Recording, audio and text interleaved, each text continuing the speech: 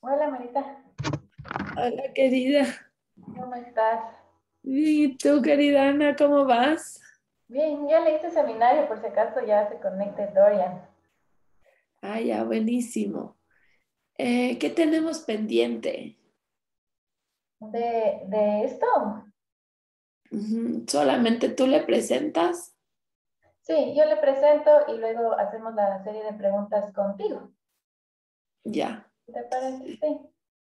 Y luego ya, las dos, ahí podemos ver las dos, no te preocupes. ya, buenas.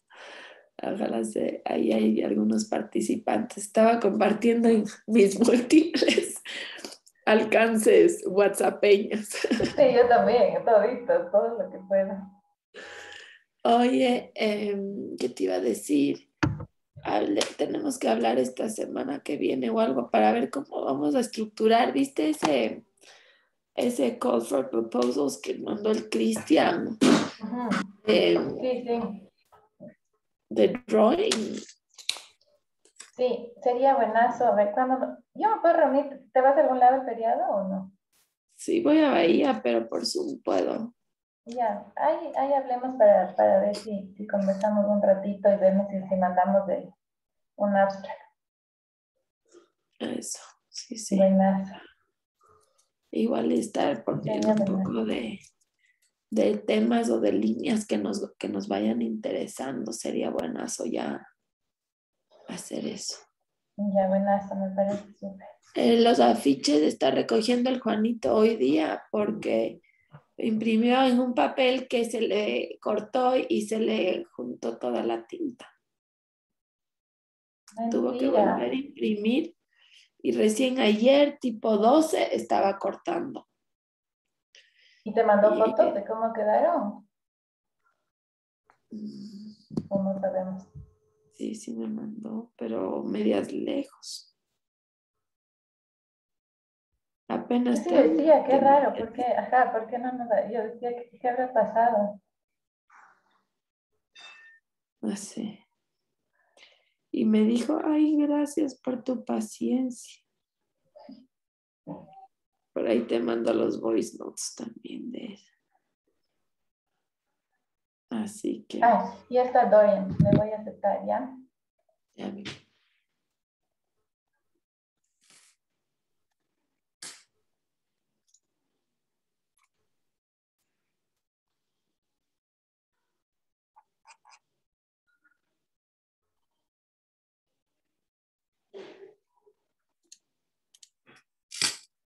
Okay. Hi. Hi, hi Dorian, welcome. Hi, Dorian. Welcome. Hi. Thank you. So this is nice. My first time virtually anyway in Quito, Ecuador. So thank you for the invitation. No, thank you for being here. It's like it's an honor to have you here. We have known your work, and regarding the topic drawing as a way to see the future, we thought it would be great to have you here. So thank you so much for accepting. Not at Um, all. we will start at, I think at 11:05, around 11:05, so that all the students can get into the seminar. They're starting to get in right now. I don't know if you want to try something, or do you have sound or something like that in your presentation? Well, I have a PDF, so I'll try share my screen and see if that works. Okay, give me 1 second. I'll allow it. Okay, now you can share it. So let's see. So can you see that? Yeah, Yeah, If perfect. that's I if I do that, can you also see it? no, it didn't change. It hasn't changed. No. No. We're seeing your full screen at the moment. Okay. Maybe yeah, maybe it doesn't share PDFs very well. So let me try that again.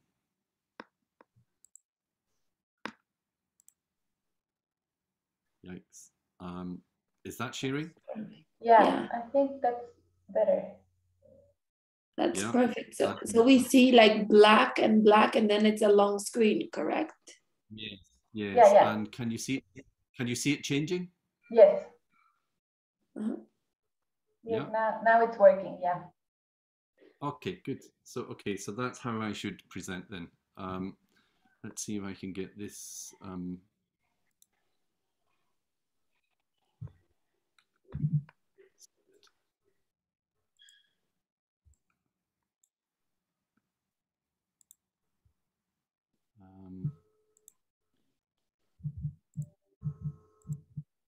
Okay, yeah.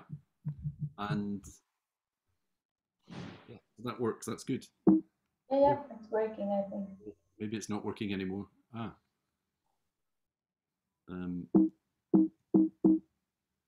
Okay.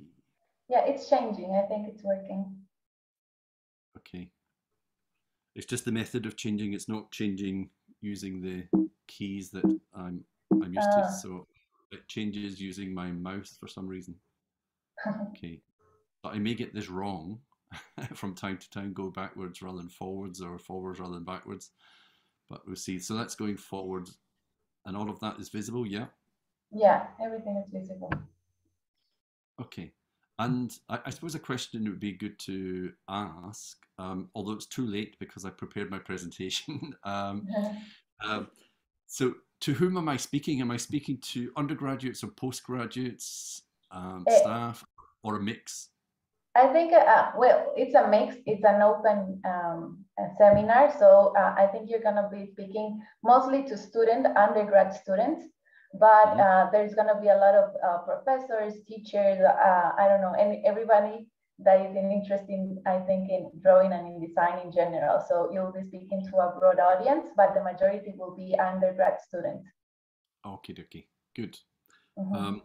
Well, I may be pitching it a little bit too high, but we will see. Don't worry. But I have a theory that, or a principle that we should never talk down to undergraduates anyway. Yeah. So, yeah, of course. Exactly. So we'll aim high and see what happens. And so I kind of guess what I'm planning is something like maybe maximum speaking for an hour, but it may be a little bit less and maybe a little bit more if that's okay. Yeah, don't worry. Yeah, okay. And then I'm assuming that there'll be some questions. Yeah, yes. Okay. Yeah, Marisa, go. I will be posing the questions, Dorian. Okay.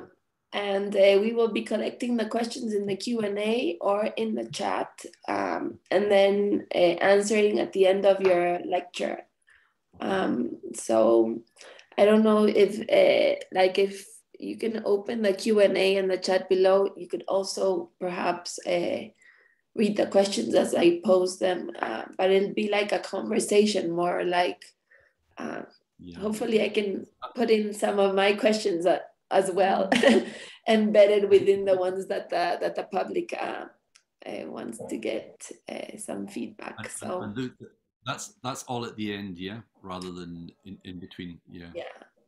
Yeah. Okay. So I think it's great. We have like an hour and a half, even 2 hours, but it will be great if you can talk, as you said, so like around, I don't know, an hour or less. And then we will read the questions and it will be like more like a conversation, as Marisa said. Okay, great. Okay, good. I look forward to it imminently. Yeah. Thank you. Yes, I just wanted to let you know that students are also a professional degree. So when they graduate, they are architects. Okay. So it's sort of this a longer span. And so your aim at elevating sort of the discourse is about right. Okay, no problem. I mean, I generally teach postgrad at my school, but I do deliver undergraduate dissertations, so I speak to them. But I have taught in undergraduate many times, for a long time as well as postgraduate. But my time these days is principally postgraduate, so I may have forgotten how to speak to undergraduates, but we will see. and anyway, I think people often said to me that when I did teach undergraduate, I sounded as if I was talking to postgraduates anyway. So, maybe things haven't changed. Yeah, but the reality is though, I am a professional architect also, and uh, of course I was a student of architecture once myself. That's great. That's what we wanted, you know, to have these like very, you know, merging worlds sort of in this conversation, and in the series of conversations that we've been having has been in that sense of like seeing architecture from another perspective, but yet we all like have a little bit of architecture in our bodies. Yes, yeah. So Dorian, have you been to South America? I have never been to South America, no. Well, next time we have to have you. Yeah, it would be it's great. the one continent I haven't been to. You have to come down. I know nowadays is a bit difficult.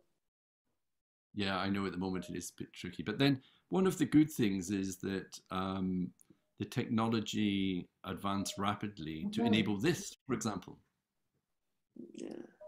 Yeah, I think, especially here in South America, I think that it forced us to, I don't know, to seek these new types of teaching, of conversations, of technology being like inserted into education. We weren't like this, and I think that COVID forced us to do this. So it was like a positive side, especially here in I think in the region. So it's great to, as you said, to be able to do this right now. Yeah, and it's quite nice to know that. I mean, so we obviously being in Scotland, which compared to you very far north, and we're entering the winter via autumn at the moment. So there's a very specific difference between where we are here and where you are there. Yeah. So as I'm looking out my window here, you can't see this, but it's already beginning to get dark because it's approaching. It's 5, right? Yeah, because it's the end of my teaching day today, and you're at the beginning, aren't you? Yeah. Well, we're in the middle. Okay. Yeah. So it's 11 a.m. for us at the moment.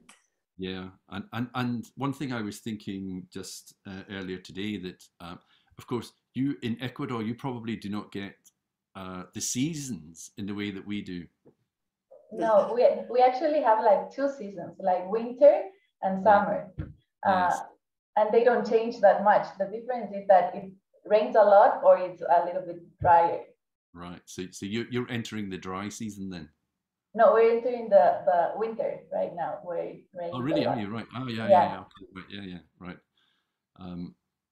So I didn't know that. Yeah, that's interesting. Yeah, because we're in the middle. Yeah, we're not south. If we do at south, we were entering the summer. Yeah, and but of course you're equatorial though, right? So you're so I've been doing a lot of work in India.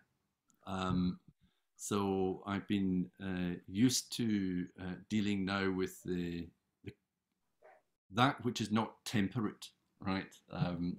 So the temperate conditions of Europe, which is what I'm used to on a day-to-day basis, gets challenged every time I go to India. That's amazing. Yeah. Anna, do you want to start? Yes, I think we can start now. So we don't take much of your time, Dorian. So okay. Let me share screen so I can introduce everybody to you. Okay.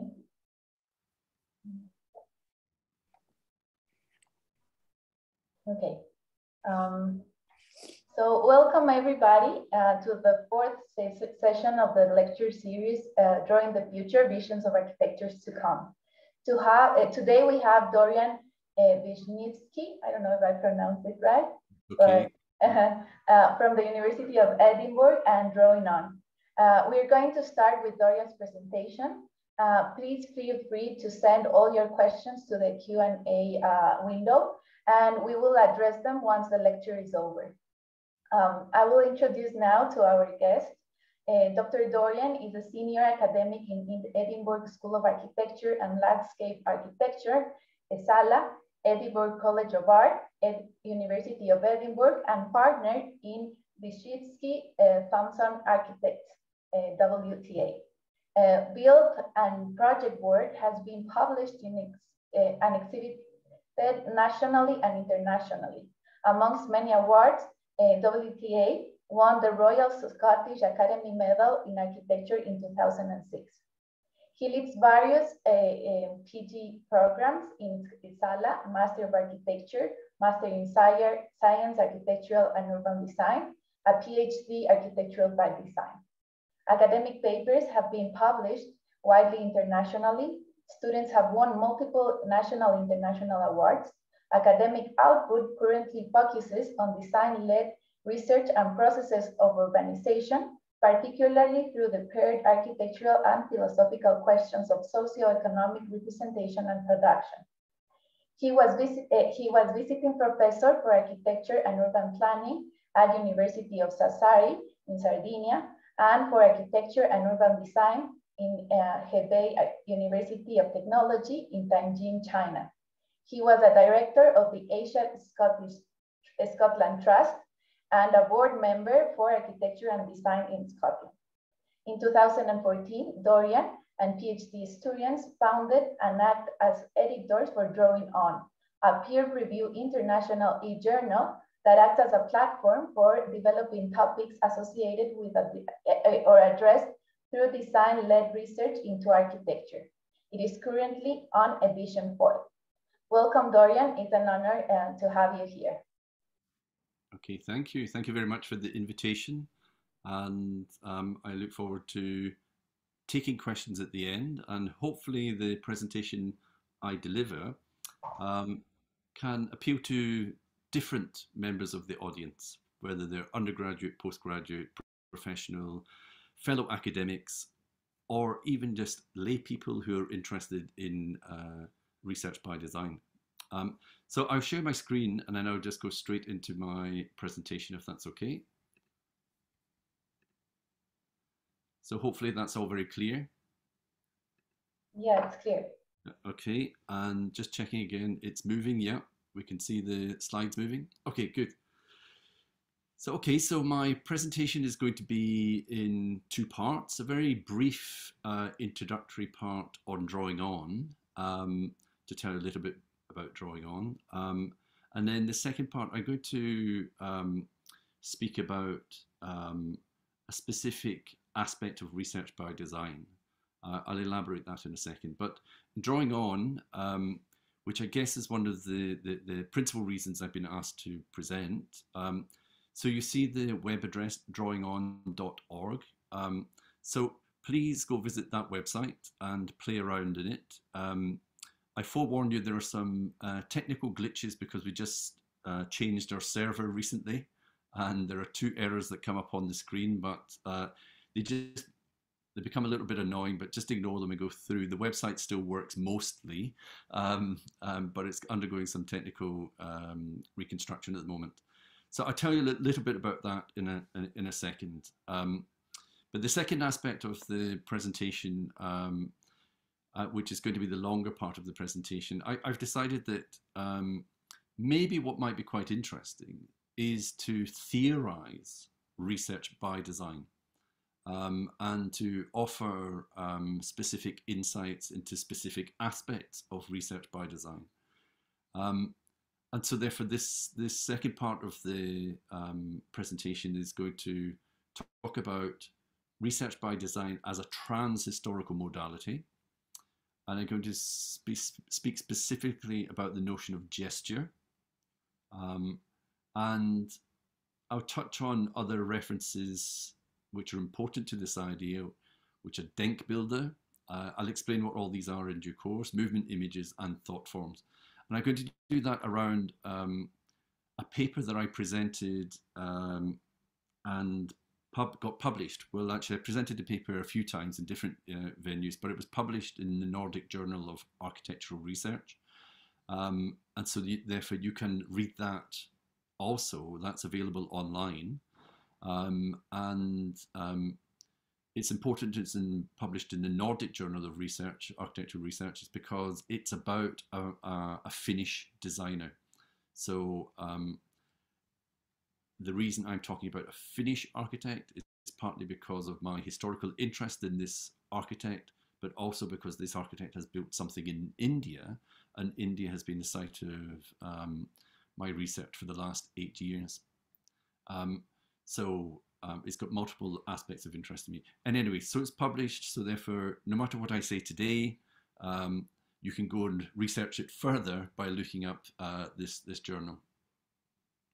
So anyway, so coming on to Drawing On. So Drawing On is an e-journal. As was mentioned in the introduction, it was set up by myself and some of my PhD Architecture by Design students. And what we wanted it to be was a platform for developing topics associated with or addressed through design-led research into architecture. And we had two ambitions really in setting this up. One was to create a platform for all those research by designers out there to come together and have a medium in which they can present their work. There's not many vehicles. In fact, when we started our journal, there were no vehicles at all where you could publish research by design, because most publication tries to advance the text and limit the drawings. And that's obviously historically because of publication costs, printing costs, etc. But because we're an e-journal, we don't have those issues. We don't need printing costs, and we don't have to stick to the time frames of getting things printed. So we can keep adding to our journal as and when papers come in. So the second aspiration for this journal was to act as a survey mechanism, to survey all the discourse out there on research by design. So we're contributing to the discourse, but also monitoring and recording the discourse. So that was the aspiration. And so far, so good. I think we can say it's going quite well. And so these are the editors. So I think it's important to acknowledge the editorial board. So just going left to right, top to bottom, is Kostas Avramidis, Sophia Banu. Kostas currently teaches in Cyprus. Sophia Banu teaches in the west of England. Sebastian Edo is South American, and at the moment I'm not sure where he is, but he was quite recently in Edinburgh, but I think he's on his way back to South America, so he may well be, and I think Sebastian comes from Peru, so we have a Peruvian editor, and we have then Chris French, who teaches with me in Edinburgh. And in the bottom, we have Piotr Leszniak, who teaches in Glasgow. And we have Maria Mitsula, who did teach for a while in Edinburgh, but is now teaching part-time in Newcastle and is a nomadic scholar. And then, of course, there's me.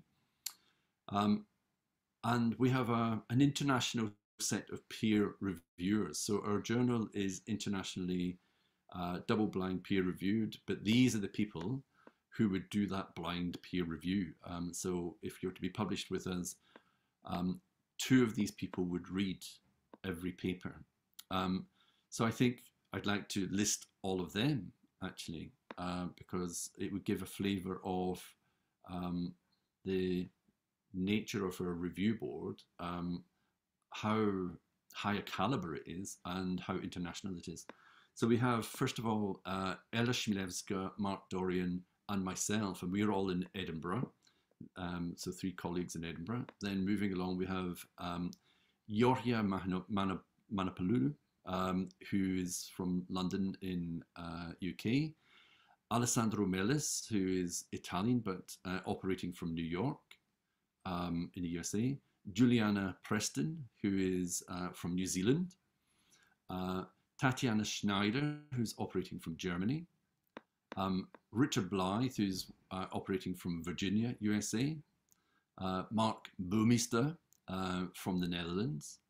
Nat Chard from London, UK. Roger Connor, who was recently operating from Carlton in Canada. Sandra Keja-Igredi, who's from Queensland, Australia. Tal Kaminer, who's operating from Cardiff, Wales. Robert Kirkbride, who's operating from Parsons, New York.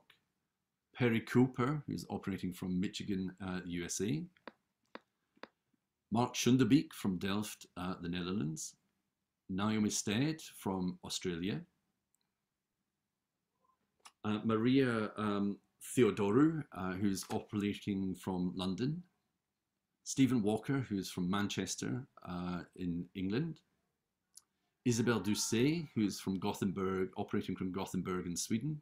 Nick Dunn, who's Lancaster, UK. Helen Frichot, who's from Stockholm in Sweden. And Penelope Harambilu, who's also from London in the UK. So we've got a very, I think, admirable and profound set of scholars who contribute to our journal. And we're very thankful to them because our project started with myself and some of my PhD students. All of these PhD students have now graduated, are now academics in their own right, but we maintain the journal in the editorial form, and we leave it open to any current PhD students who are on programme to operate from time to time as editors. So the project has grown from an in-house University of Edinburgh journal to an autonomous international publication. So as was pointed out, we are on issue 4 at the moment, and we initially tried to publish every 2 years, noting that the process of publishing our work, where it takes quite a long time to edit things online and get things online. So actually it's prone to a little bit of drift in time, but it's great that we've got 4 editions, 3 editions currently online, and the 4th one is currently being worked on, and we've got maybe about 30 articles currently online, including the introductory texts, and we'll have another 10 probably after edition 4. And they operate to different themes. And we tend to introduce every theme in every edition with a guest contribution. So in this one, for example, was an interview with Alexander Brodsky by Mark Dorian, and my teaching colleague, but also fellow peer reviewer. Excuse me. And so it's very nice to have these kind of papers setting up the aspiration for the particular edition. And so with the 3 editions we've had, what we tend to do is make all the articles available in different formats. So you can download a conventional article. So these are examples. So these would be the PDF downloads. They're all covered like this. So we have, for example, these 3 examples from 3 different editions. And in the website, there's a gallery, so you can actually view all the drawings, and it allows you to zoom in and zoom out. I would risk doing this on the website at the moment, but I don't want to risk breaking links on Zoom, because it's notorious for not accepting complicated presentations. But if you play on the website, you'll find that there's a gallery and you can zoom into all the drawings. And we also can therefore host films. And I think that's a really important medium. So you could say that what Research by Design does is offer a medium through which image and text cooperate, but we never subjugate image to text or text to image. So there's a very important scholarly relationship between the two, where drawings are allowed to open up research as much as theoretical ideas that are more conventionally researched through text. And I'm going to finish this part of the presentation to get on to the more substantive part of the presentation now, but I thought I would leave this part of the presentation with a quotation from Mark Boomeister's paper, The Bodiless Shadow Towards a Metamedial Framework. I kind of want to give an idea that how rich some of this research is, and how the research by design is a mediation of the thought and the process of drawing through different media. And Mark's website, once you get onto his article, you see there's a lot of film footage and there's some nice text, but he makes this very nice contribution, which echoes actually something of my own research, and that's why I'm quoting it at the moment. So I'm going to read the quotation that he quotes from Felix Guattari. So Felix Guattari, a very important radical psychoanalyst who worked with philosopher Gilles Deleuze. So anyway, he says, the decisive factor, it seems to me, is the general inflexibility of social and psychological praxis, their failure to adapt, as well as a widespread incapacity to perceive the erroneous of partitioning of the real into a number of separate fields. It is quite simply wrong to regard action on the psyche, the socius and the environment as separate. We need to apprehend the world through the interchangeable lenses of the three ecologies. So i.e. what Guattari is saying is that the mind, the body, society and the environment are quite often researched separately as separate categories, whereas in fact they are three ecologies which are interchangeable. And this is a really important thing from a design point of view, because we can draw what our mind and body operates, we can draw what we understand as the apparatus of society, and we can draw the environment all as the same thing, not necessarily as three separate things. And I think maybe that is what Mark is confirming when he says the practice of research is, just as the theory of design, not to be arrested and forced into any pre-given form or methodology. Rather, research through design, given its ability to address both the affective and the tangible equally, is the quintessential strategy to transform methodological limit into essential heuristic ingenuity. So, i.e., design is as much about creating a means through which you can learn.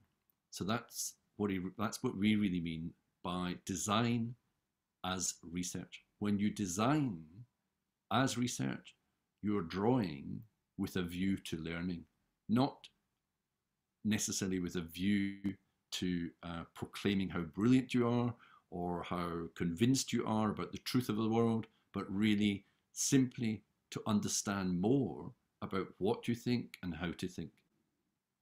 So design is heuristic, and we need to think about it that way. Okay, so that's a little bit on drawing on, and now I'm going to operate a more dense part of theory, but I hope with a sort of conventional aspect to this, because I'm going to talk about a building. I'm going to talk about a building as a drawing, and drawings of buildings as buildings, and I'm going to talk about drawings as a research vehicle, and I'm going to do that through this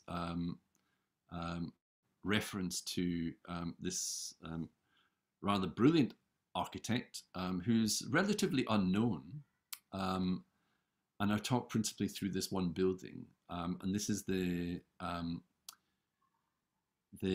Finnish embassy in New Delhi in India by an architect called Rima Pietila. Rima Pietila worked with his wife Raila Pietila, but Raila Pietila acknowledged that Rima was the design force, and she was happy to accept the role of helping his practice rather than authoring his practice. So for those that know Rima and Rila Pietila, I'm not ignoring Rila, the wife. I'm actually acknowledging that she's an intrinsic part of this, but Rima Pietila is the principal author of this thinking. So when I'm talking about this project, I'm going to open up 3 strands of research by design. I'm going to open up Rima Pietila's research by design. I'm going to open up my own research by design. And I'm going to open up Roger Connor's research by design. Roger Connor, who is also on our review board, is an important person in the life of Rima Pietila, because Connor worked with Pietila for 12 years and has been spoken of as Pietila's amanuensis. So what we mean by that is archivist, his research archivist. And so I've been very fortunate, although Pietila has died, I was very fortunate to become friends with Roger Connor and have got this very first-hand relationship with the drawings of Pietila, partly due to Roger's input. So yeah, so I'm going to talk about then the drawings and buildings as gestures and thought forms. Thought form is my own term. Nobody uses that. I'm using that. And I think of drawings and buildings as thought forms. Hopefully it will become clear what I mean by thought forms. I'm going to talk about Pietila, who's a Finnish designer working through research by design. And I'll give a little introduction to his work through that building. And this presentation is a sort of reduced summary version of the paper that I spoke about in the Nordic Journal of Architectural Research. And what I'm really going to be talking about then is design as a montage theory of knowledge. So knowledge where rather than think of it as a totality, knowledge is this limitless montage of one thing being added to another, to another, to another, and quite often in different orders. So research in itself is also therefore a montage theory of knowledge. That's what I'm arguing. Okay, so I want to start with this little reference to Susan Stewart's book, The Poet's Freedom. So look, yeah, I mean, it's very clear that we can invoke the liberty given to the poet or the artist when it comes to design. And what Susan Stewart points out is that a lot of this distinction, if you like, between the poet, the artist, and the scientist is an ancient division that is wrong, actually. And it's because of those early entrenchments of the poetic thinking and the scientific thinking, where the poet is supposed to be this kind of emotional person and the scientist is supposed to be this rational person. That division is not the thing that we accept as research by designers. However, there is some truth in it. That's the point. There is a freedom in the poet that is the very same freedom in the scientist, and the way that the scientist researches and the way that the poet researches, the artist researches, really needs that freedom. And so it's the second quotation here which catches that there. So until reaching the brink of realized form, so as architects, if you like, the drawing, once the drawing is produced, the maker proceeds by gestures of free choosing and free willing that find their motives and explanations only retrospectively, i.e., you can never know in advance. You can only know in the process of learning. So how is it possible to know in advance? There's no such thing. So only once the drawing is undertaken can you begin to know. And so it's this knowing in succession. So this montage theory of knowledge that I'm talking about is one drawing upon another, upon another, upon another, upon another. And with every drawing, more learning comes. So the idea of describing your knowledge in a single drawing is nonsense. You will never manage it. It's true that a single drawing is sometimes what you're asked to produce in order to explain the knowledge that is contained by the drawing. But two things contradict that. One is you can never say everything that you know. And secondly, the drawing can never say everything that you want it to say. And maybe there's a third point, which is there's no guarantee that whatever you think it says is actually understood by the reader anyway. So this montage theory of knowledge is really important.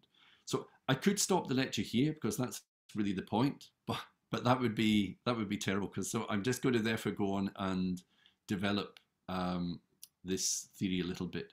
So what I'm going to do is I'm going to do three things from here. I'm going to just show you some pictures of the building that I'm interested in, this Finnish embassy. And then I'm going to show you some of the drawings that Reima Pietila did in the production of this building.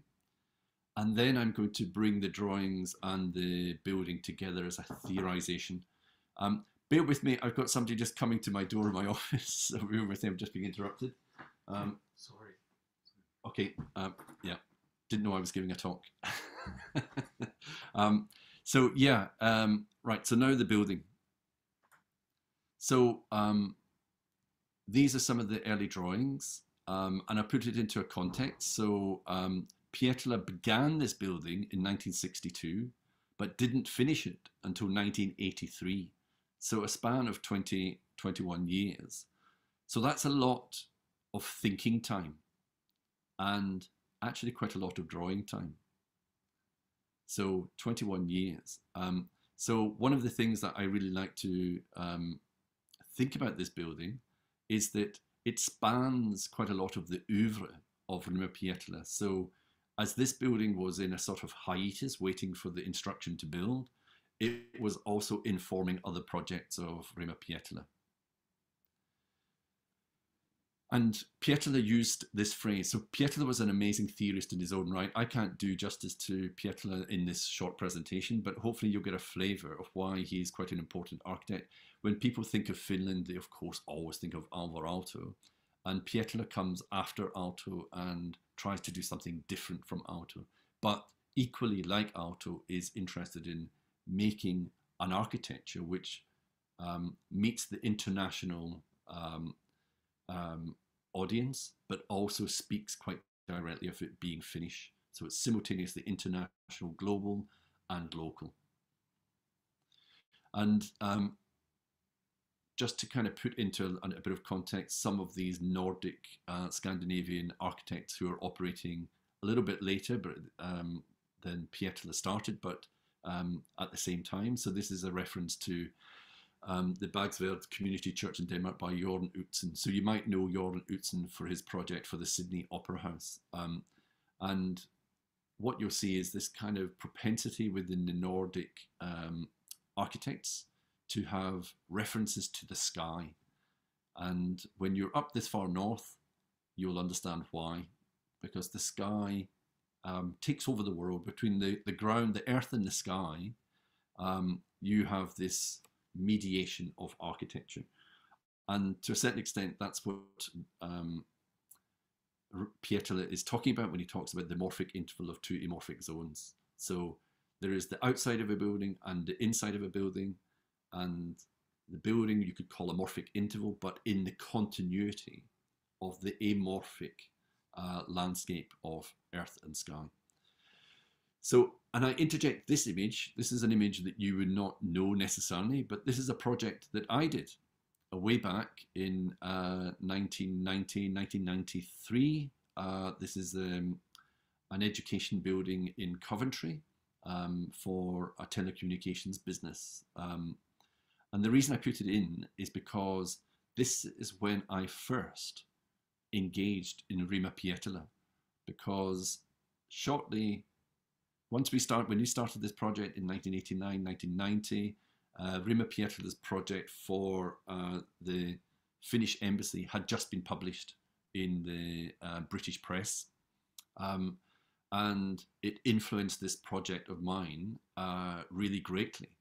And I have to say that my version of this building is not anywhere as good as this building of Pietola.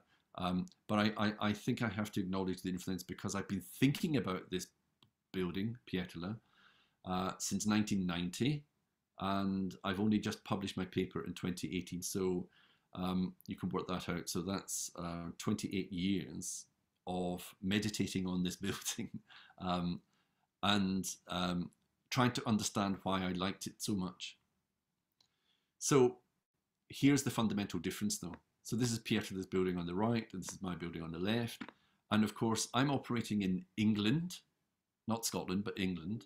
And I think that's a fundamental condition to how architecture is interpreted, because the British perception, the Anglo-centric perception, if you like, of the world, has a kind of European tradition where it thinks of landscape as that which the building possesses. And so I'm afraid I was caught up in that same premise. So although I wanted to understand this building as being a building of the landscape, it's a little bit like Palladio's Villa Imo, the little image you see in the bottom here, which is the palazzo and simultaneously a working farm. And the whole point of that building is it addresses the countryside and says, I'm a palazzo and a working farm, but everything before me is mine. That's my land, yeah? Whereas Pietola's building is really nothing to do with power. Even though it's a Finnish embassy, and it was built along at the exact same time as the French embassy and the Belgian embassy, which both operate as buildings of power, this is a building of landscape. And when I say landscape, I really mean of the landscape. So you have to therefore understand that what Pietola was doing was that he was thinking the Finnish landscape and the Indian landscape as the same landscape.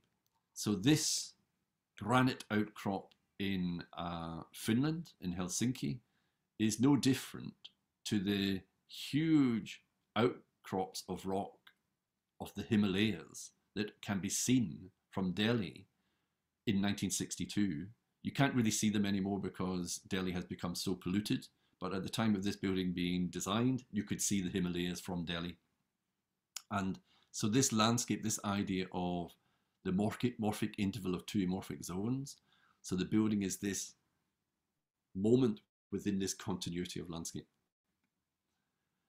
So this is the building. You can see it's quite an unusual building. You can, its forms are, or in my use of the term gestures, are fundamentally landscape gestures, but also the designer's gestures. And I'll tell you more about this as I go on. So you're looking at the ambassador's residence here, and this is the ambassador's residence on the left, and the residential wings below that. And I usually always drop in a little image of Frank Gehry's projects because I think I like to remind myself of what a metaphor should not be. So when we're thinking of Pietola's architecture as landscape, or architecture is landscape, then when we do things like architecture is a fish, I think it deadens and trivializes the idea of metaphor.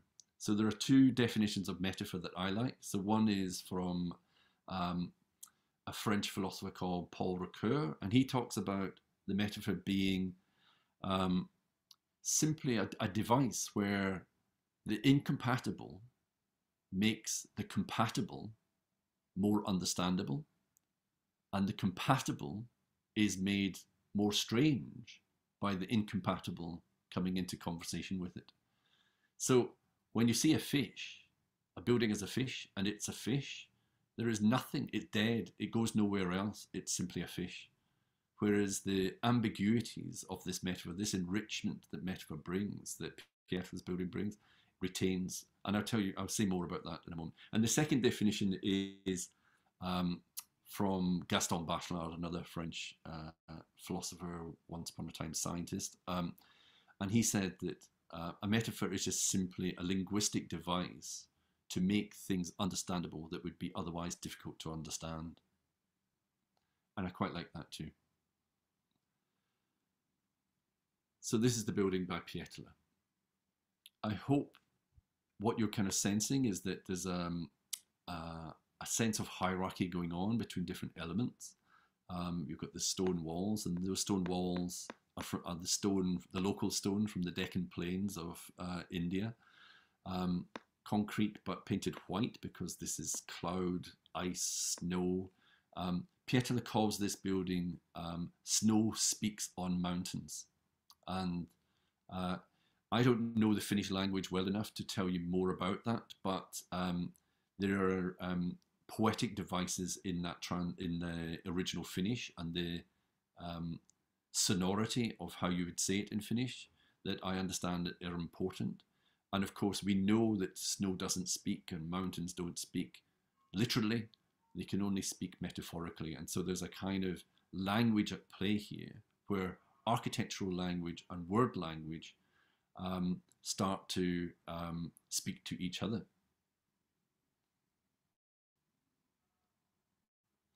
And this is an important image because this is the Finnish ambassador here on the right.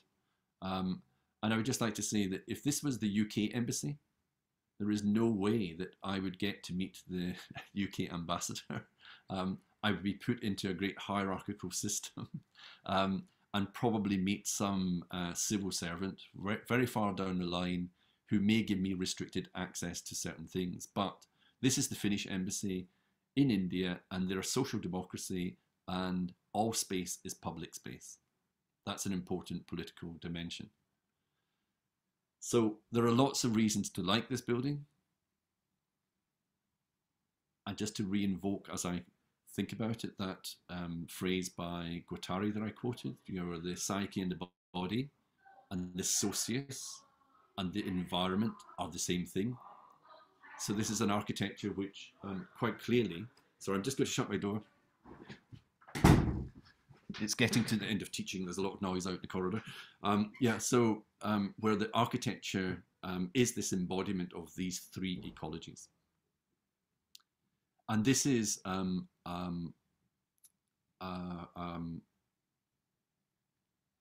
tropical landscape.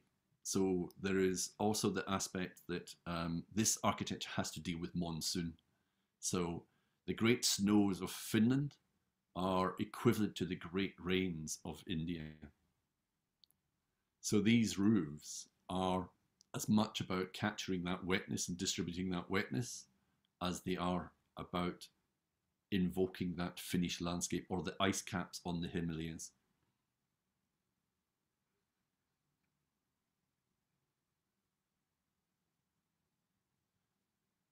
And I want to show the inside of this, and this same kind of sense of the underside of a roof is as important as the top side, as the elevation. Architecture is, you would have to draw architecture in all its dimensions. You'd have to draw the roof, the ceiling, the ground, the walls. There are so many drawings. And when I get on to it, I'm going to show some of those drawings. But before I forget, one thing I ought to tell you is that in the Pietla archive, there are thousands and thousands of drawings to do with this project. And I recognize them all because, as I said, when I was doing our version of a building, a bit like this building, of course, we too were doing thousands and thousands of drawings. And the kinds of drawings that you do are really important to understand as a research action, a research by design.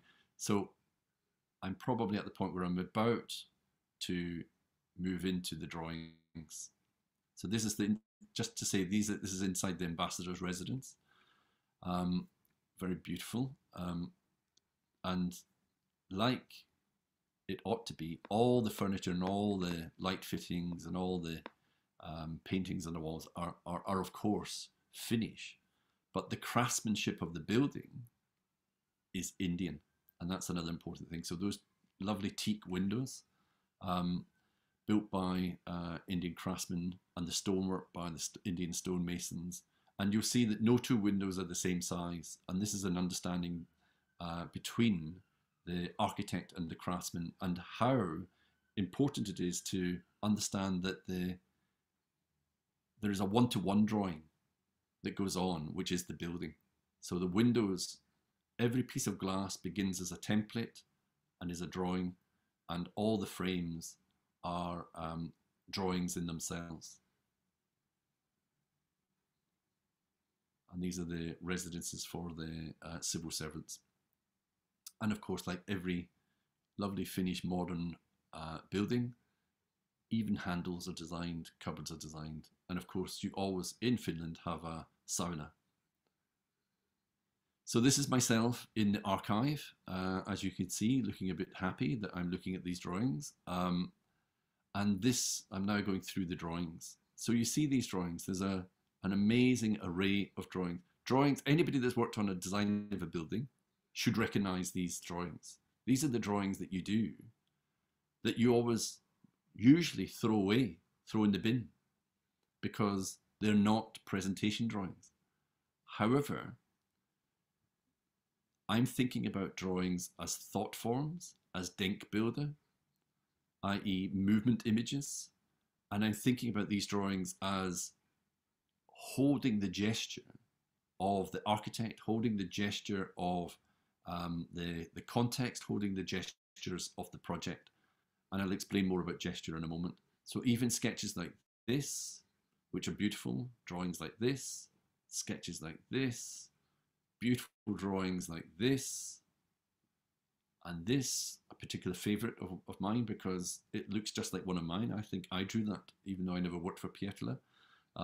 I have done drawings like this so many times.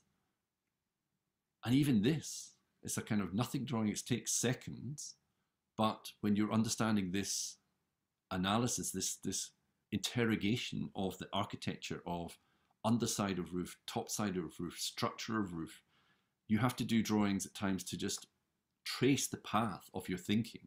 And when you draw it, you look at it and say, yes, like that, or maybe not like that. So, and even this drawing, I think it's a terrible drawing.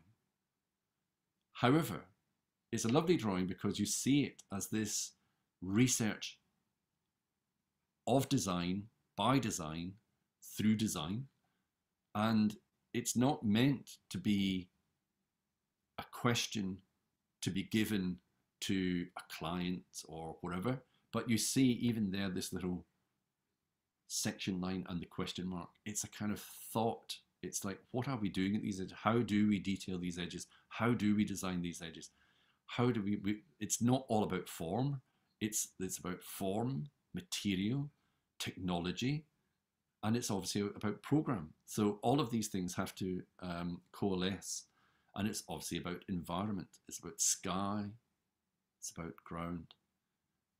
So I just love these drawings. These are kind of drawings you don't get to see very often, but are beautiful. So even thoughts like the light fitting. Personally, I really don't like that light fitting, but I like the fact that the architect is thinking about the light fitting as an extension of this sense of the landscape and as a little mini extrusion within the landscape.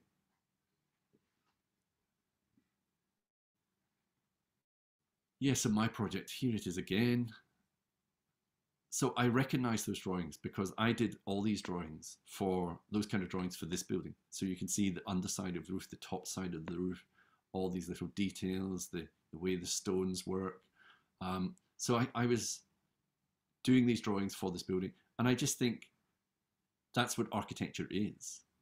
You know, I think it was Alberti that said, we don't make buildings, we make drawings of buildings. So we have to become experts in drawing. So whether it's a computer drawing or whether it's a hand drawing, whether it's a one-to-one drawing, whether it's the stonemason who draws across the stone before he cuts it, drawing is everywhere. And it's important, therefore, to understand those gestures, the fundamental condition of language within those gestures. So, okay, this is where I'm just going to go a little bit theoretical, and I'll make this, I hope, quite light because I don't want to go too far into it, but hopefully enough that you know that there is a great depth to this notion of design, and the idea that design, drawing, research is a gesture, a very important kind of gesture, and that therefore to take seriously the idea that design is research and science, but not because it's not poetic. It's deeply poetic, and it's deeply linguistic, and it's deeply about this coalescence between the psyche, the socius, and the environment. So, okay, so here's a few quotations that I think hold my place quite well. So what is gesture? So I'm invoking Wittgenstein, I mean, that curious man, Wittgenstein, deep philosopher who confuses everybody, but he has made a few statements on gesture, which are quite nice to understand. So he says, how curious. We should like to explain our understanding of a gesture by means of translation into words, and the understanding of words by translating them into gesture. Thus we are tossed to and fro when we try to find out where understanding properly resides.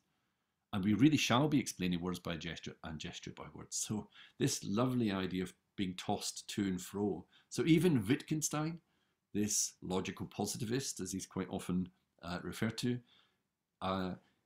he finds the idea of being tossed to and fro an essential part of the logic of thought and bringing words to thought, or in our view, drawings as a kind of fundamental, early, original movement from gesture, from fundamental conditions of thought to language. And that's where Agamben's phrase comes in. Gesture is not an absolutely non-linguistic element, but rather something closely tied to language. It is first of all a forceful presence in language itself, one that is older and more originary than conceptual expression. So we all know, I mean, I can't tell at the moment, I'm sorry, if you can see me on the screen, but I can't help but use my hands, right? I'm gesturing all the time. We always gesture. And some aspects of our gestures get translated into symbols, into signs. I just found out recently that the Chinese can count up to 10 on one hand. So in the UK we use two hands, but in China they go from the 1, 2, 3, 4, 5 to 6, 7, and I can't remember the rest, 9, and then something of 10. They do it all in one hand. I think that's a kind of amazing thing. So gesture has got this sophistication about it, but it's also got this fundamental elementary condition. And then Wittgenstein again says architecture is a gesture, but he also goes to say not every purposive movement of the human body is a gesture. So because we move doesn't make it gestural. It's when gesture becomes the movement into language, that's when body moves into language, that's when it becomes gestural. When it's a thought process, when it's a mode of communication, then that's when it becomes language. And then Wittgenstein says this very interesting thing too, just as little as every functional building is architecture. So he's kind of pointing out that architecture also suffers from not understanding its role as language. It moves, it facilitates movement, but if it doesn't rise to its challenge of being architecture, being gesture, then perhaps it's merely a kind of operational functionality of the building as body, not as communication. Now, it's not to say that that's necessarily an entirely negative thing, that there are those merely operational parts of buildings, but if it's all like that, then you can suddenly understand why architecture and building are often separated. And then, so this lovely European come South American philosopher, Wilhelm Flusser, I think he moved to Brazil from Czechoslovakia and operated from Brazil most of his life. He says the world and life in it get an aesthetic meaning from the emotion-rich play of gesticulation. And Agamben says an oeuvre, he thinks as well, an architectural oeuvre, any oeuvre, as a constellation of gestures. So these are all very exciting things to me when I'm thinking about drawing. So I said I was going to say something about thought images, Denkbilder. So this is from Walter Benjamin. And I like to see every single drawing as a thought image. So the drawing on the left here is just a drawing that I made of Alvar Aalto's Kulturitalo in Helsinki, Finland.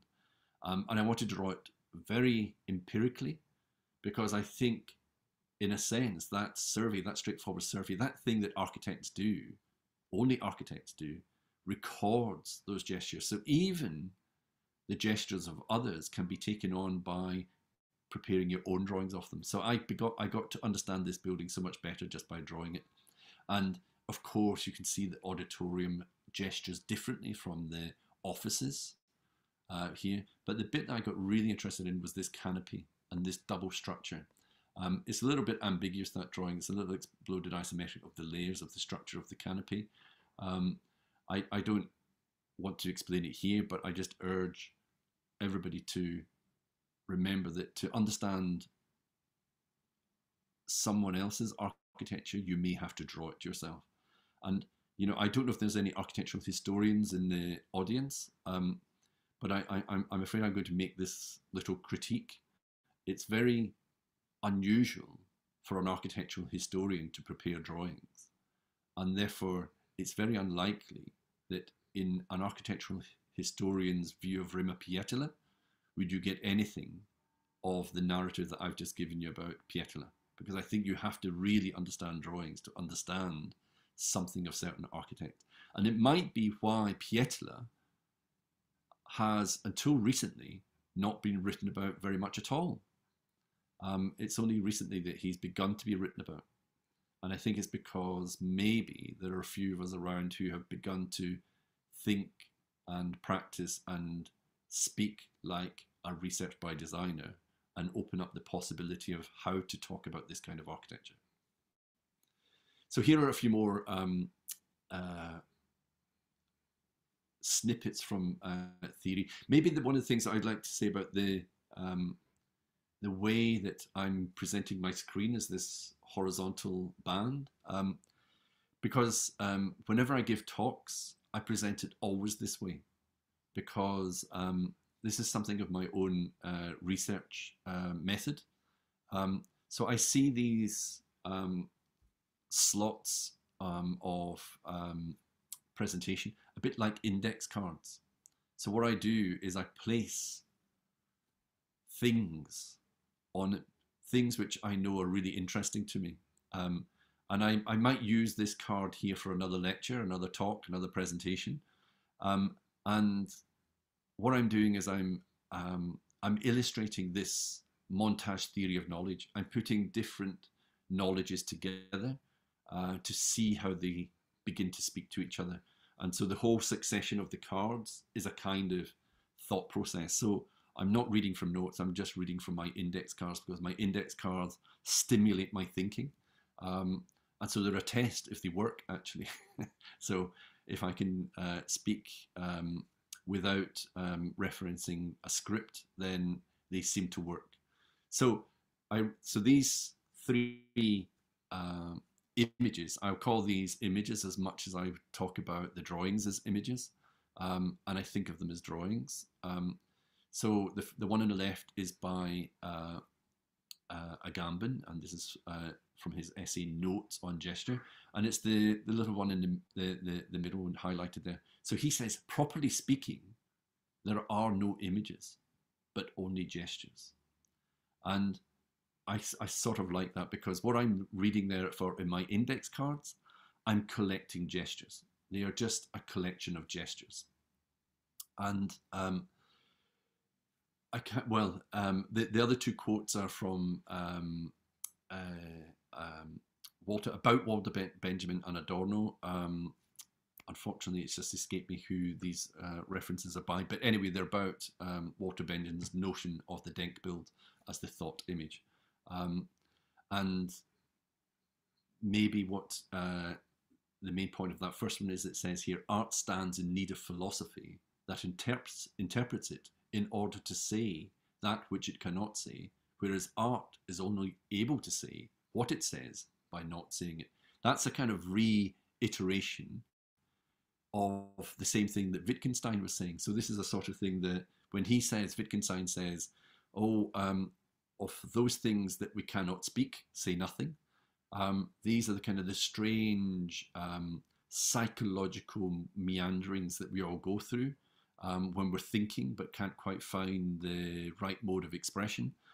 I contradict this by saying, and so does Benjamin, by saying that's exactly why you have to draw, because to draw it allows you to maybe think it and maybe even ultimately speak it.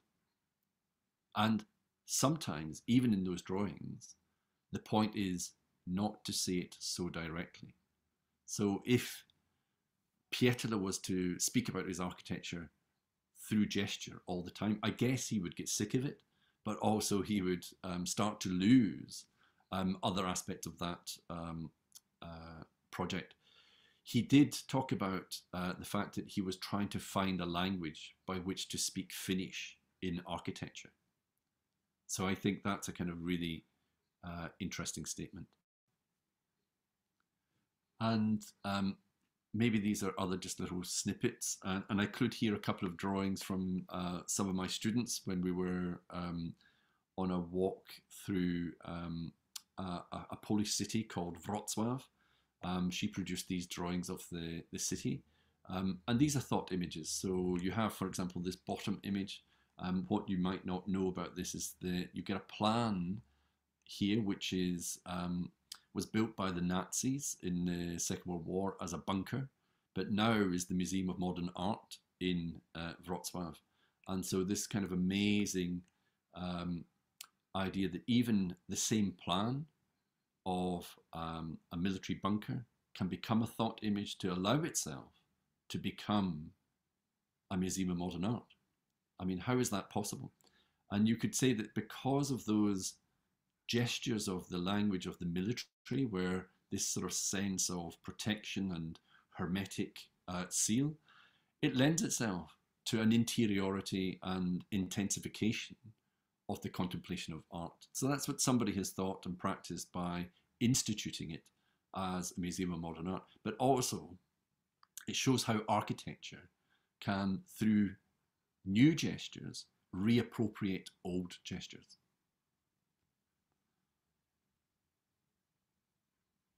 So I'm just wondering about my time. So I think, so these are just a few more drawings. So these elevational drawings of the building, which require you to course all the stone and detail all the windows and provide information to the builders in order to build it precisely, are not so far away from these very early sketches. So there's maybe 20 years between these drawings. And it's lovely how gesturally they're the same, but how in detail, in precise language, they are different. And I think that's a really important dynamic of the gestural. So I just love how these drawings from the early years get translated to the later years. And as part of the paper that you might go on to read if you're interested, I listed 5 categories of Rima Pietola's gestures. It's not so important to elaborate too at the moment, but what Pietola was, what he does, and actually what I do in my own projects, is title and name the project. So when he talked about the project as Snow Speaks on Mountains, the name was a gesture. The name was this gesture, which was simultaneously the originary thrust of language, but also the detailed elaboration of that language as more precise thought. We can talk about figurative and abstract gestures, if you like, the way that the ground and the building, the sky, the clouds, the way that the representational forces, if you like, of architecture are always in question and in play during the drawings. And if you keep them in play, you will retain their gestural condition. Again, the ordinary but the sophisticated. So the movement from, again in this one, from the sketch of 1962 to the sketch of 1980. Again, the open gestures of the landscape. And this is, again, referring to Flusser. We know this gesture. It is the gesture of reception, of taking in, of opening up to the future. So this openness of the architecture as it moves through time to the architecture of the early projects to the later project, we can change the project, but the gestures are consistent. And of course, the mediating gestures. So architecture mediates this morphic interval between 2 amorphic zones, and how the building and the drawing retain each other, and therefore that gesturality is so important in this understanding of the operation of research by design.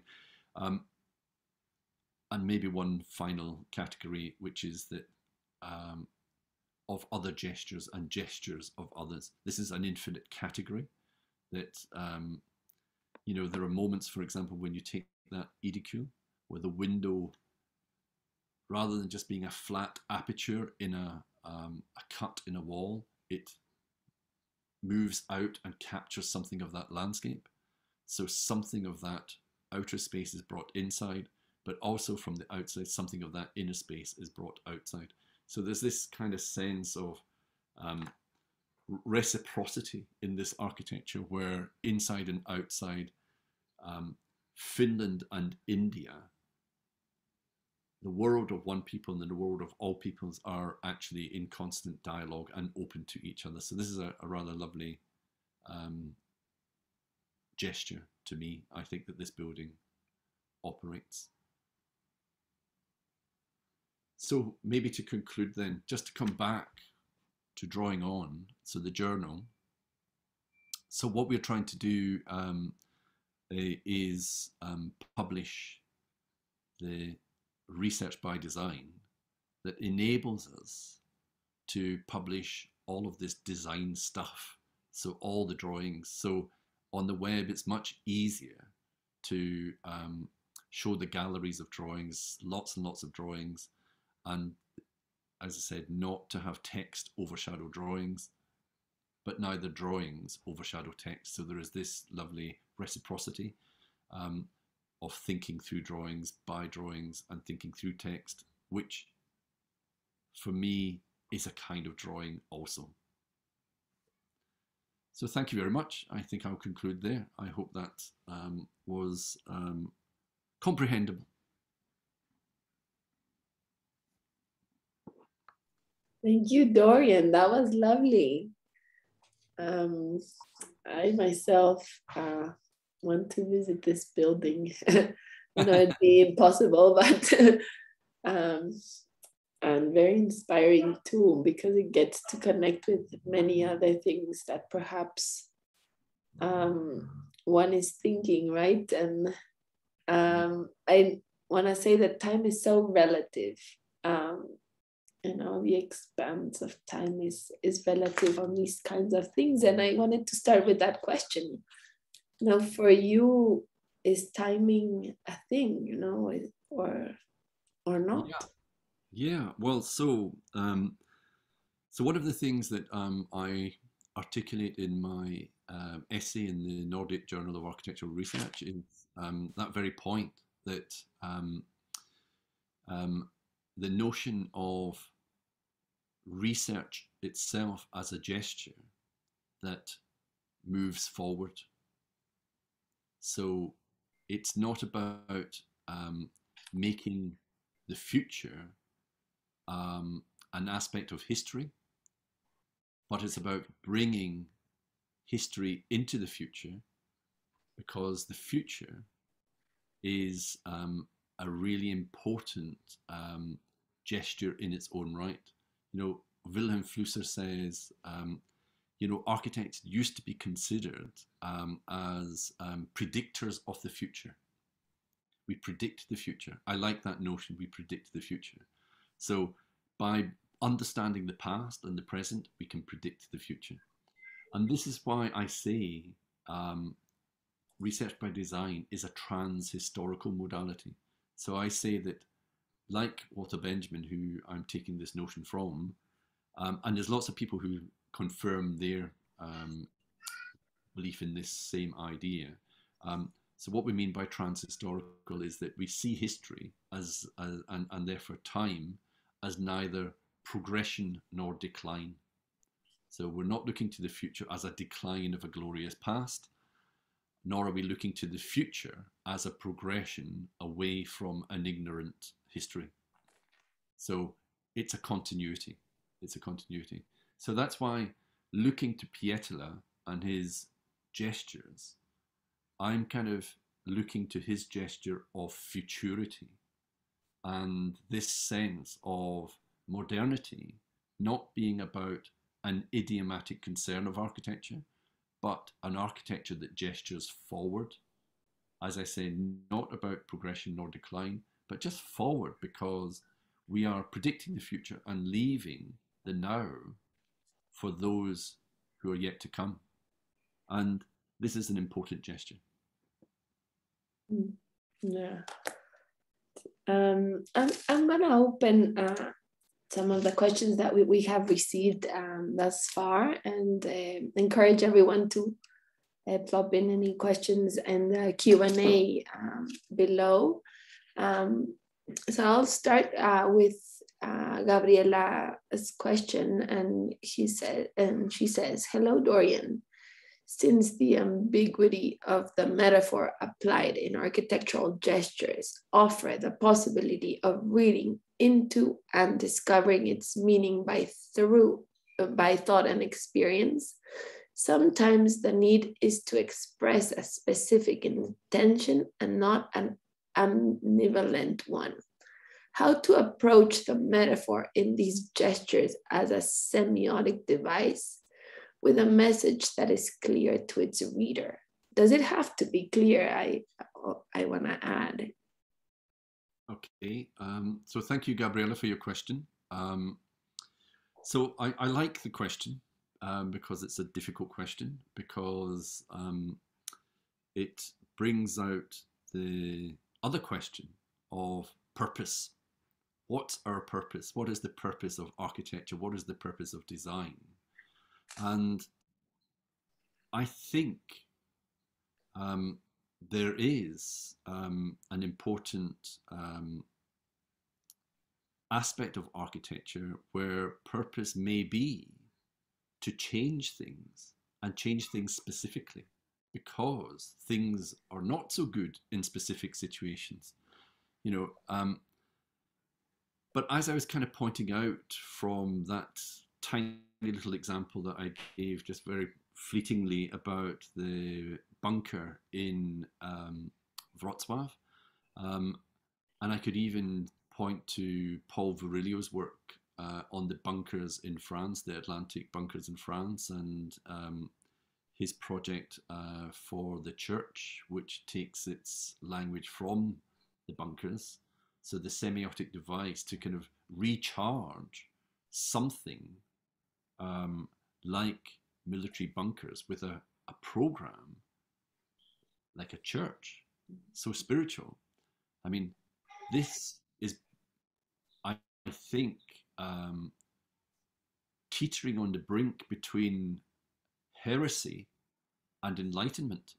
And I think that tension between heresy and enlightenment is something that the semiotic devices can do.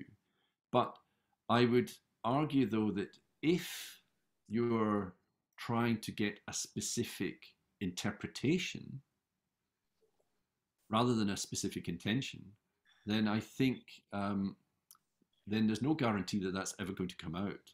But maybe the chances of operating a recharge, a reappropriation of things by understanding the semiotics of a particular language, of a particular expression. Yeah, I think that's possible. And so metaphor, I think, is appropriate. But I would say, if you want it to be a fish, then I think you're going to deaden the metaphor and the semiotic charge. But if you want it to have a sense of a yet to come, then I think you need something of a different kind of language. So I would probably say here that my particular preference is not to engage in such limited purposefulness, but to understand the sense that one of the aspects that architecture, art, any of the creative modes can do is that it can give a sense of purpose through its own purposiveness without specifically applying a very limited idea of purpose. So I think Pietrla's building could easily become a hospital, a kindergarten, a school, residences, but it's kind of residences already.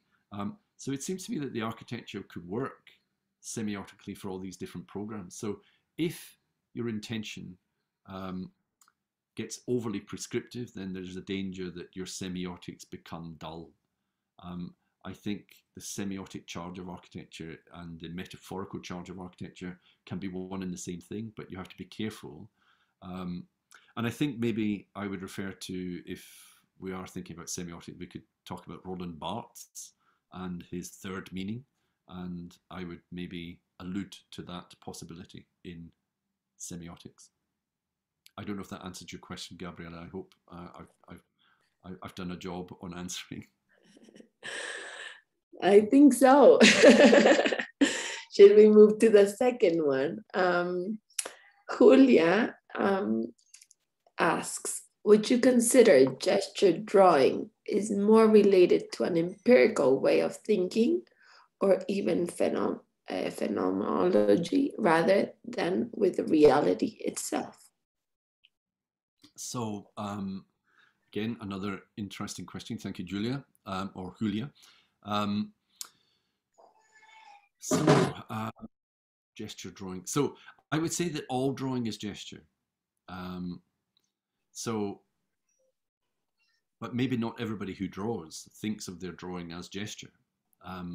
So I'm bringing this sense of the gestural to drawing to make a point, which is that drawing is this means to communicate.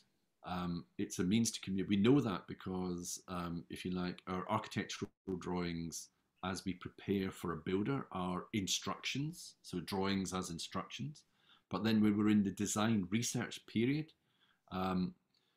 maybe those drawings are not so much instructive, but maybe just questioning. So whether you're drawing wobbly lines or straight lines, or shading or lines or curves or lines or whatever the drawing is engaging with, then it's got a critical dimension, an inquisitive dimension.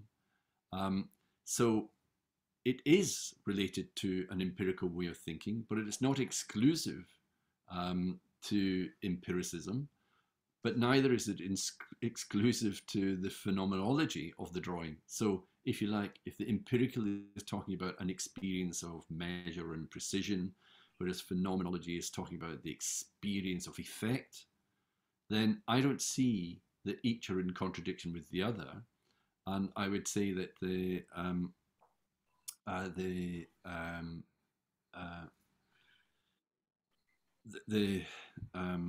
yeah, they're just not in contradiction. They're one and the same. So reality. So the idea that reality is either an empirical thing or a phenomenological thing, it seems to me that reality is all of these things. And so the drawing is reality. The building is reality. But there may be different realities, but they speak of an overlap in reality. So I wouldn't be exclusively phenomenological or exclusively empirical. I think I love our empirical traditions as an architect. I love being so measured and so precise, but I love also the list of effects, if you like, that a phenomenology brings. The being in that phenomenology speaks of, in the way that empiricism maybe creates a distance away from.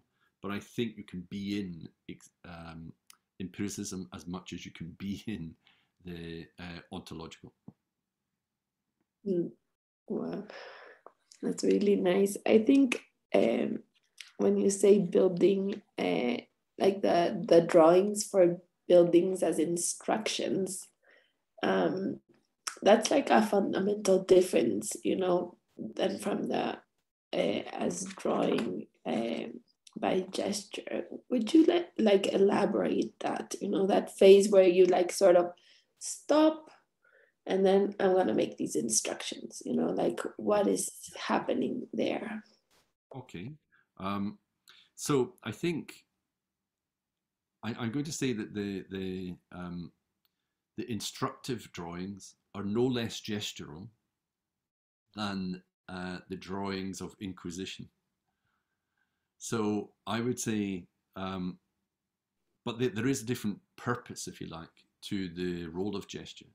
So in the instructive drawings, the gestures ought to be less ambiguous than the drawings that maybe are at the inquisitive stages, because I remember a phrase from my own practice where if it's confusing to me as the architect, it's mud to the builder. Yeah. So there comes a point where clarity is necessary.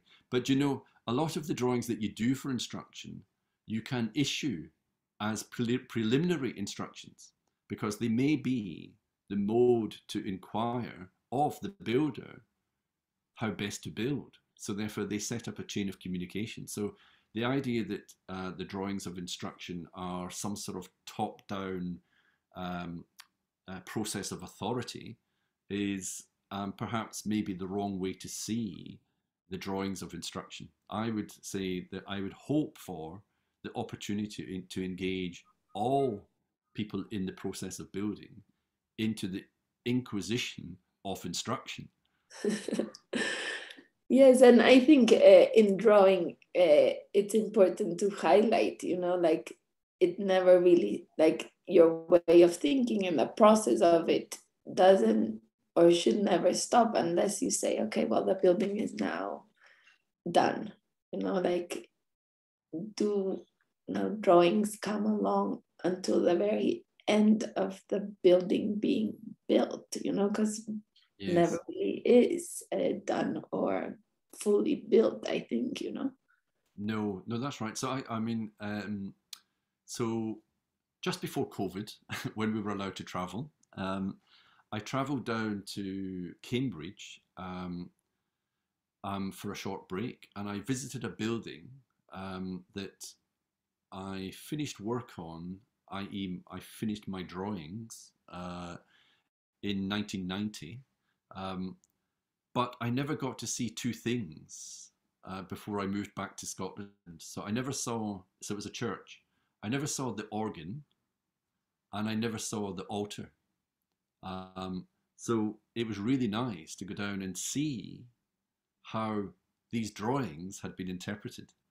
And I'm afraid I broke the door of the organ because they built it not according to my drawings, and I tried to open it the wrong way.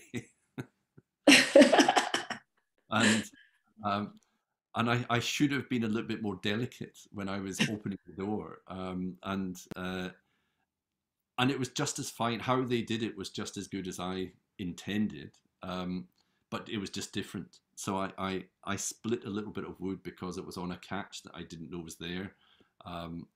And I had to go and tell the people that I damaged the organ. But it was easily fixed, don't worry. Anyway, so what I'm trying to point out by that is that, so the drawings continued even after my drawings were finished. And so the drawings were done by the organ builder and the altar builder. And so it is. And, you know, one day that building is going to be refurbished. The lights, I remember designing the lights. I think they need to come out and be redone because LEDs are much better, much more ecologically sound. And I'm embarrassed to think of how difficult the lights will be to change. Every time they need to change a light bulb, they have to erect a scaffold. So I created a very difficult maintenance regime in that chapel. So I think that the drawing project never finishes. And I know that architects have come in and built in the context of that building. So they haven't done anything to the building, but they've built adjacent to it. So they will have redrawn the building again anyway in order to work out their buildings. And so it is, you know, when we design anything, that usually we begin with a survey, yeah? And that survey is a new drawing of someone else's architecture. So I think the drawing is interminable, and thankfully that is the case. That's nice. That for me allows me to say, when I look to the building that I built, which was inspired by Pietrola, I'm not ashamed of it in the slightest, but it records a kind of thought process of the time, and my thought processes matured, changed a little. And I was working for another practice. It wasn't my own practice. So my boss was telling me to make it English. 28 years later. I wanted to go ahead and ask Martin's question. And he says, can you expand in the topic of reappropriating old gestures with new ones? Is this a way to introduce the idea of thought drawing into the digital-driven drawing age? Yes, that's a good question and a good answer. You answered your own question very well, I think. I really like how the digital as an overtly virtual medium questions reality. And my argument is that the virtual is no less real than the real. So the task then becomes, how do you appropriate the virtual into the real and the real into the virtual? And that is a new period of thinking, if you like, that has been accelerated by the digital. So, but it's not unique to the digital. So I would say that, so my own practice bridges the digital turn, if you like. The first buildings I was building were not done on computers, they were all done by hand. Then the building that I just showed you in this lecture was one of the very first digital production system for me. So the drawing that I showed you was a digital drawing, but that was 1990, that drawing. So that's a very old computer and very slow drawing process. What you can do now is amazing. But I will invoke Raoul Bunschoten, who is this very wonderful Dutch architect. When he came to visit this school, he said, be careful about these computers. You have amazing equipment, and most of us use this equipment very badly. And he said, it's like having a Lamborghini or a Maserati and just using it to go around the corner to fetch a pint of milk. So this these machines can perform in really amazing ways, and we should experiment on how they can perform and then how they affect reality. So, you know, I'm fortunate enough to have gone from pre-digital, digital, the parametric turn, and now the computational turn. And each of them, I think, offer amazing insights into the thoughts and processes and future of reality, if you like. But you have to be careful that reality is not premised on gesture that is, as Wittgenstein said, that devoid of language and devoid of criticality and leaves itself as empty gesture. That would be very sad. So don't make architecture like a pint of milk. That's a nice metaphor. I wanted to go back to the moment where you said this is a nothing drawing, you know, and to me that's very powerful because and maybe connecting to Martin's you know, idea of the digital, you know, when in the digital the nothing drawing really is nothing because it can also disappear. You hit delete and, you know, but the nothing drawing in a physical sort of stance, what does that mean? And like, how does that, you elaborated on the question mark and all that stuff, but for you, like in your process or perhaps when you see that your students, that nothing drawing, what does it mean? So, okay, so I would say that I don't know if everybody goes through this kind of experience, but this is my experience and I see it so often in my students. So there is such a preciousness about drawing. You know, a student makes a drawing, I make a drawing, and the last thing on earth I want to do is change it because I want it to be perfect, I want it to be right. And I go into a process of denial and I don't want to change the drawing. So what I say and what I learned at one point is that, you know, if I don't change that drawing, it's going to be a nightmare on site. It's absolutely going to be a nightmare because the error that's embedded in that drawing, the mistake, the conceit of my own embarrassment is going to multiply tenfold on site. So better that I do another drawing now when I can, because it's only me that does the drawings. The architect is the only person that does the drawings, right? Engineers do drawings, of course.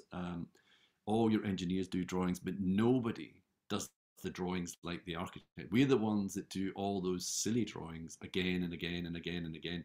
The engineer wants to say, just tell me once, don't let me design with you, because then I start losing money left, right, and center, right? So they don't want to engage in the same process that you do. So you have to take on the burden of the errors. And once you get into that kind of realization that it's very easy to draw again, then it's very easy to produce these nothing drawings. That's why I call them nothing drawings. It's nothing. It's no burden to do these drawings, really. It's actually quite nice. And actually, sometimes they just take a second, you know. You know, in the digital, to talk about the digital, you know, it's so easy to duplicate a drawing and then put it in as an extra layer and just change one bit of it and then play with the kind of the changes against the original by just shifting the layers. It's so there are means, you know, and in the old days it used to be tracing paper on top of each other, but in the machine you can do it with this other sense of flexibility but simultaneous precision. And you need practice in those processes too. You need practices. So you need to keep storing your files. You need to back up your files. You need to name your files so importantly so you can make revisions A, B, C, D, whatever it is, or revision metaphor 1, revision metaphor 2, you know. So you have to name all your drawings and all your sketches. And I can see that, is it Maurizio? So should every single drawing, doodle, sketch we do as a document for the future interpretation? Yes, yes. But you don't have to be precious about them, but you can store them, file them, and have them to hand. In the process of things, perhaps we're not always sure which is the best drawing. Maybe you have to do 10 and then you find out it's number 6 is the best one and you have to go back, but maybe you don't know that until you've done 7, 8, 9, and 10. Yes, so you answered that question quite, yeah, I think that's very straightforward, like draw as much as you can, and then that speaks to you. That's your sort of language, right? And to Mauricio's question, I wonder, like, is there like an intention, behind saving up all these drawings? Perhaps there's no intention. They got saved up because by chance, by fortune. So different people have different views on those things. So, and it depends in your life, right? Whether you're an academic, whether you're a practitioner, whether you're working for somebody or working for yourself, working in a team. I would just say there is no harm in keeping these drawings. There's no harm. It's easier to keep them sometimes than throw away. Now, if you're throwing them away, it kind of presumes that what you're doing is disliking them. I tend not to offer that judgment on drawings. I would just, now of course, every now and then you have a clean out and you say, well, you know what, I don't really want to keep these. But there are some that become very important to you because they're sort of memories. They're memories of thoughts. They're articulations of a past notion of futurity. And this becomes a really important part of your now futurity. So I would say there's no harm to keep them. And if why dispose of them? But I know of some people that keep their drawings because they think they're building up their future autobiography. and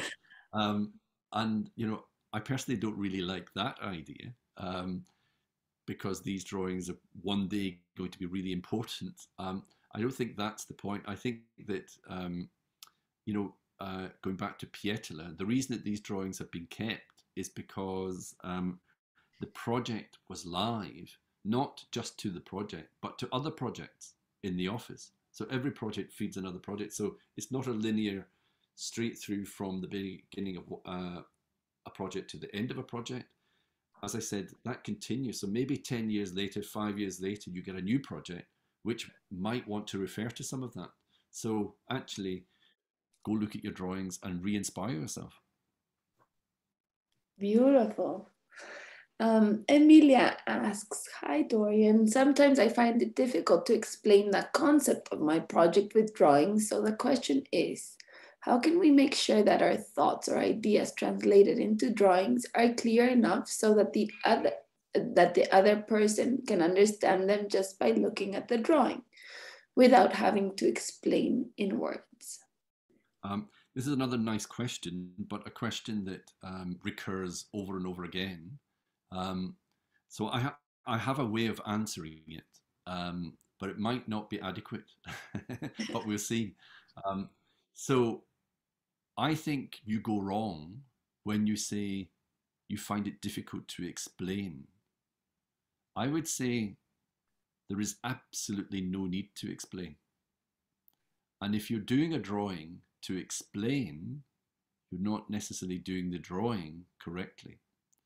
So explanation is a word that comes out of a juridical tendency. Explain yourself, explain yourself. It's a very authoritarian command. I would prefer, and I say this to my students, don't explain yourself, just describe beautifully through your drawing.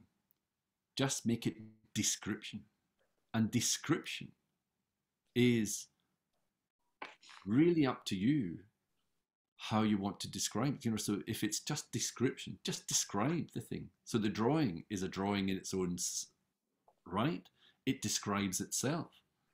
And if you're describing the space, the structure, the materials, the shadow, the light, the qualities, then that description comes through as description. If someone is looking for an explanation as to why did you do that, then I think that they may not be asking the right question. I would say start with the question, what, how, and why might come afterwards. Dorian, you have to come down to Ecuador and look at our drawings. I'd love to see some drawings. That would be amazing. I think I wanted to ask a question of my own. Like you showed us some, I don't know if they're etchings or paintings of Pietela, right? Yeah. But in your work, does that translate as well? Like, do you paint? Do you etch? How do you work your first phases, sort of those processes? Yeah, it's a good question again. So I would say, so I would just reiterate that everything is a drawing for me. Yeah. Not because one thing I better just point out from the outset, I don't consider myself an artist. Yeah. I engage with artists quite a lot, and I know the difference. There, of course, is an overlap, right? There is an overlap. There is a certain amount of artistry in what an architect does, but it's not art. I mean, I love the fact that architecture has some other dimension than art. You know, art is this, if you like, something which is about existential crisis, if you like, and wants to delve into really deep physical, mental questions. And I think architecture is the same, but the fundamental difference is that it's something that maybe has a purpose beyond the autobiographical existential crisis. So, and that's a very useful thing for me. So, in answer to your question, therefore, why I say that everything is a drawing is because I allude to the fact that it's on the road to becoming architecture, right? And so, yes, I paint. I make drawings in wax. I make drawings in clay. I make drawings in glass. I make them in wood and steel. And I use all sorts of material to make drawings. And for me, this is always a means. So technique of drawing is a really important part of the question of what a drawing needs to do in order to open up the architecture. And so sometimes when I don't know how to begin, i.e. what I need to do to make this architecture for this project be something, I might just begin to put materials together. And sometimes I would choose the simplest possible materials, the most effective. So this could be sand on the beach. Yeah. Everybody draws in the sand, right? And why not? This could be the spilling of paint. This could be the dropping of flour for making bread onto glass. So, and then shifting it with developing tools to draw. It really depends upon the kind of inquiry that I think appropriate to the kind of context I'm operating in. We live in the highlands, so sand is 8 hours away, but we can build our own sandbox at school. can draw on sand. So the highlands, I mean, so some of the things that you might have to hand, which are very beautiful to draw with too, is the very landscape that you have. You know, so whether it's from the trees, the plants. I think there are all sorts of kinds of drawings that are possible. And look, I mean, when people come into my studio, they can sometimes be astonished by what they see because they think, hey, an architecture studio shouldn't look like that. But actually, I convince them that, wait, there will be some really beautiful architectural drawings from the conventional empirical tradition emerging, but not necessarily yet. It might not be the easiest way to begin by imagining how to draw a building. You know, maybe you have to draw an effect. You know, I was asked the question earlier about the relationship between empiricism and phenomenology, you know, so maybe you begin with pure phenomena, you know, pure atmosphere, pure, you know, one of my research themes is wetness. Yeah, because I mean, maybe this is appropriate to your landscape, but in Scotland it's very wet at times, right? And you know, the tradition of registering water is when the cartographer is willing to go out in the dry to measure the extent of the river, right? So actually, most of the representations of the world are a representation of the good weather rather than what they call the bad weather. And I would just maintain there's no such thing as bad weather. There is only bad representation. Yes, it's funny because we live in an eternal springtime here, and so we live in this illusion of good weather, but very much so. So for us to have like 1 week of rain is like, oh my God, what's going on? You know, and for you guys, it's nothing. It's like normal. But anyway, I love this conversation, and maybe I'm not sure how is your time, and we'll end up on a last question. I don't know if Ana Maria has a question. More than a question, I just wanted to thank you because we're running out of time. Dorian, I think it was such inspiring, your lecture, mainly because I don't know, for me, it began like to a lot of thinking about how is gesture a human action and actually becomes architecture. And how I think that what I get from all of this process is that patience is like a virtue in architecture. So patience has to be part of the process, and it takes time, even years. And I think that that part is really interesting and relevant right now when we actually need everything to be done really quickly. And we have to have everything resolved like in minutes. So I think it's I mean, for me, it was like or what you left with your lecture is how interesting is like architecture has to have its own time, and the process of gestures and I don't know, of the semantics and everything evolves in time. So it reaches like a maturity. So I think a lot of questions arose from there. So thank you so much for being here with us. It was a pleasure and a delight really to hear you. And we really hope in the near future you can come to South America and to Ecuador, and we can meet and we can have like a real seminar. It will be really an honor for us. Well, thank you very much, and thank you for the invitation. And certainly, when I hear the description of a perpetual springtime, I definitely want to come. Yeah. It's the best way to sell our country. Yeah, I mean, actually, it is like that. So. Sounds Thank lovely. You, Dorian. It was lovely. Thank you. It's been a pleasure, and good luck with everything that you continue to do, and well done for setting up this lecture program. Thank you so much.